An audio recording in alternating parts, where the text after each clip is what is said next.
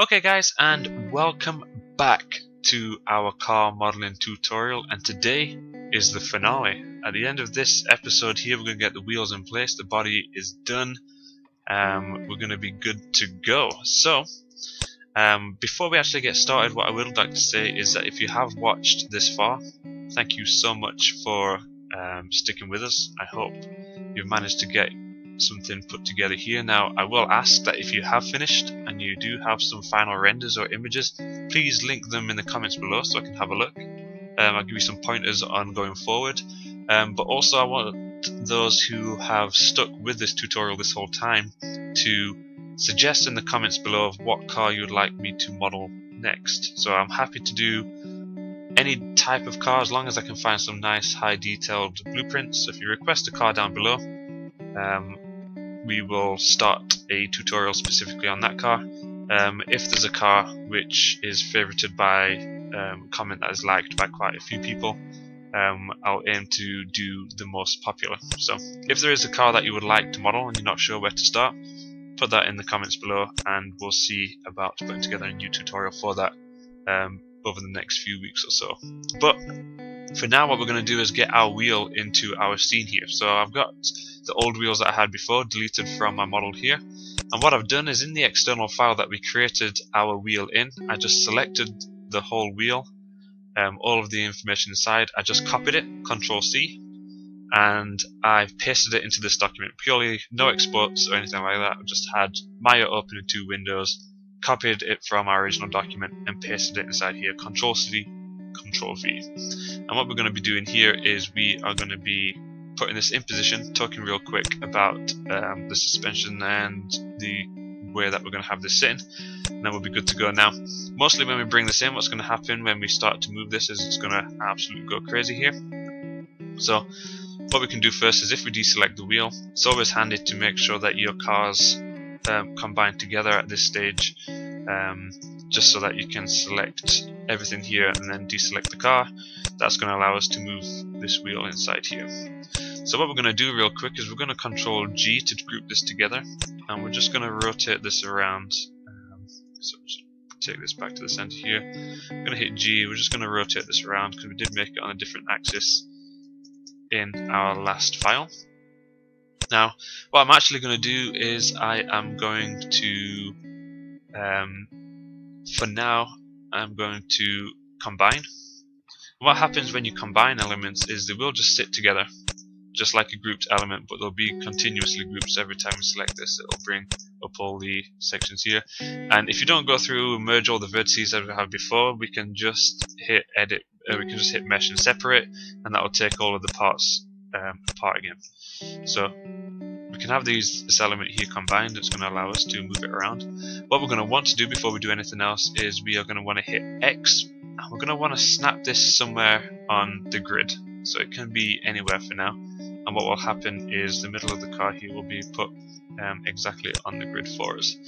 So what we're going to want to do is, it might be easier if we aim for a main grid point. So I'm going to aim for the actual final grid point that I can see here. So I'm going to hit X and I'm going to bring it over to that main grid point, and it's on the central one just so it's easier for me to notice.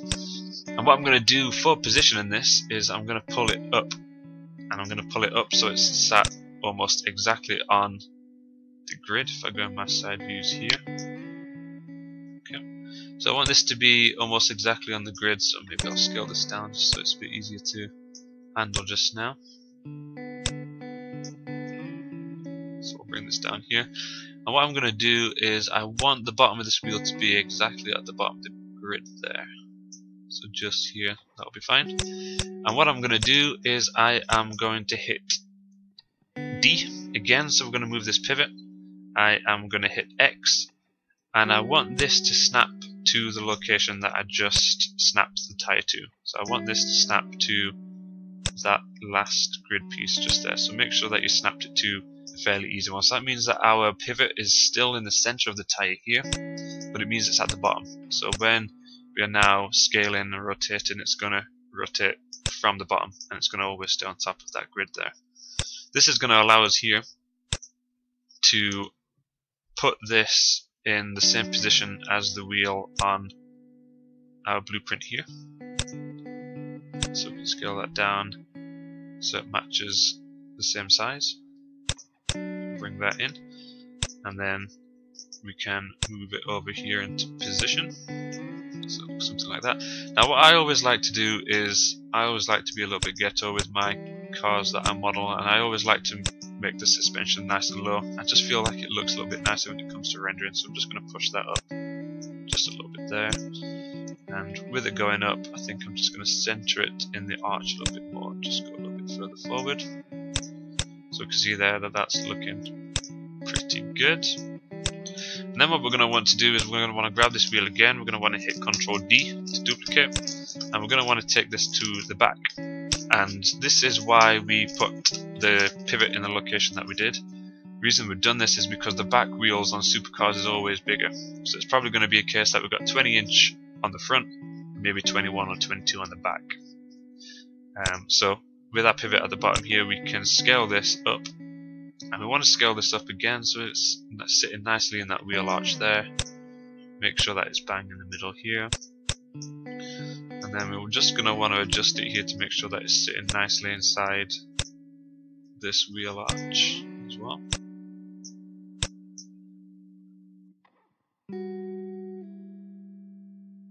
Okay guys, we're back. Had a little issue with coding and an even bigger issue with some of the materials there. But we've got the wheels in position. So what I was going to explain here is that basically what we want to always ensure when it comes to these wheels is this is going to make or break your model. And it's going to be a case that if you make the wheels too big, it's going to look ridiculous. If you make it too low, it's going to look ridiculous. And if you have too much of a high ride height, it's going to look ridiculous. So you want to make sure that you get the placement here looking pretty good. You also want to make sure that the wheels aren't coming out of the arch. You want to make sure that they're sitting pretty flush or just inset slightly. You don't want to be bursting out, so make sure that your wheels are sat inside the actual lip of the arch there. Just underneath here, we can see that that's looking pretty good. And we can see that these new wheels here is quite set off the actual car quite nicely. And what we'll do is we'll grab these and we're going to hit Ctrl D, Ctrl G, and -1 on that X axis, and that should flip them over to the other side for us. So just make sure that you've got them roughly in the right position, not too big, not too small, not protruding out at the edges or anything like that. And to me that's looking pretty good. So hopefully you guys have enjoyed this tutorial. You must have if you've lasted more than 20 episodes in order to watch episode 23, I believe this will be. So hopefully you've enjoyed the tutorial. Please like, please subscribe, and please comment in the comment section below and tell me what car you would like us to model next. Again, thank you so much for sticking with the series, and make sure that if you are or have finished working your way through this, that you do send us an image maybe link it in the comments below so we can see what yours is looking like. And yeah, that's looking good. Yeah, cool. Okay guys, so please like the video, please subscribe to the channel, and I will see you in the next one.